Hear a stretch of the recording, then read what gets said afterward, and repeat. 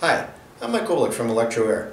I'd like to talk today about a couple of troubleshooting issues that we've run into recently that had to deal with wiring the Electroair system into the aircraft and specifically onto the aircraft's main bus. Behind me here I've drawn a little very simple circuit of an aircraft main bus. B plus supplying the main bus, and then legs coming off of the main bus supplying different components. Components A and B are just random components. I have a 10 amp circuit here supplying our coil pack, a 2 amp switched circuit supplying the electronic ignition controller. That's the proper way to wire the Electroair system into the main bus. Our first problem we ran into was on a Piper Arrow. The electronic ignition system would come on correctly initially, start the airplane, but after some period of time the electronic ignition would quit firing. They tried cycling the electronic ignition on and off, couldn't get it to come back on. We changed out a couple of components and that didn't solve the issue. Once we got into the wiring of the airplane a little bit, this is what we found. We found on the 10 amp circuit, they had wired the controller, and then on the 2 amp circuit, they had wired the coil pack.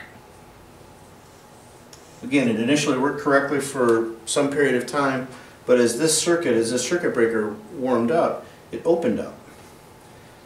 Once the controller sees that power is no longer going to the coil pack, it will no longer function until everything is shut back off and then recycled back on. As soon as they changed the breakers to the correct wiring, the 2 amp here, and then the 10 amp here,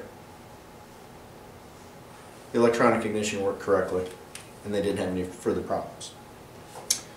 Second airplane that we ran into with some interesting wiring problems or interesting presentation problems, the Cessna 172. Customer reported that on the electronic ignition system he would either get a very large RPM drop or they would see that the electronic ignition system wasn't working at all. Again, we swapped out a number of different components, but once we got into the wiring we discovered that they had wired the 10 amp circuit and then they wired the 2 amp circuit in series after the 10 amp circuit, switch, and then the controller down onto that part of the circuit, and then off of the 10 amp circuit leg, the coil pack.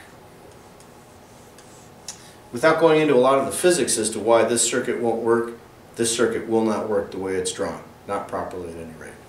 As soon as they came back and rewired the airplane to the 10 amp circuit directly feeding the coil pack, and then the 2 amp circuit feeding the controller through a switch, the electronic ignition worked correctly and the airplane flew fine.